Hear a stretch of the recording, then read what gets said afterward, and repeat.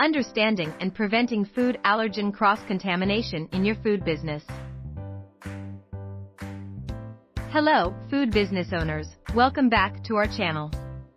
Today we are talking about something incredibly important: food allergen cross-contamination. For people with food allergies, consuming even the tiniest trace of allergenic food can trigger severe reactions. As food business, it's our duty to understand how allergen cross-contamination can occur and the steps we can take to minimize it and avoid costly allergen recalls. So, what is allergen cross-contamination? In a nutshell, it's when allergens unintentionally become a part of food that should not have that particular allergens.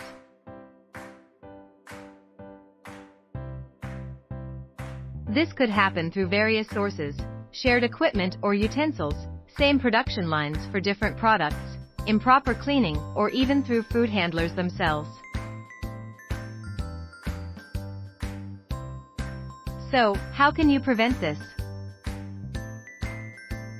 The first step is education. Ensure every person in your food business understands food allergies, allergen cross-contamination, and their potential impact.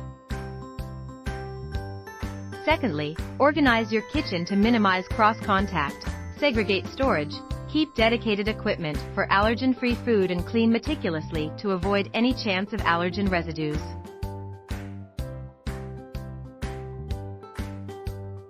Moreover, carefully manage your ingredients. Use recipes that exclude common allergens whenever possible, and always scrutinize every new ingredient. If you must use allergens, opt for scheduling and verify cleaning to restrict allergen exposure in your kitchen. Lastly, don't forget transparency. Clearly label all items, including potential allergenic cross-contamination, and communicate with your diners about their dietary needs. Remember, preventing allergen cross-contamination is good not only for your customers but also for your business. And if you need help with your allergen programs, we are here for you. Simply message me at 1-236-513-2488 or stay tuned on our channel.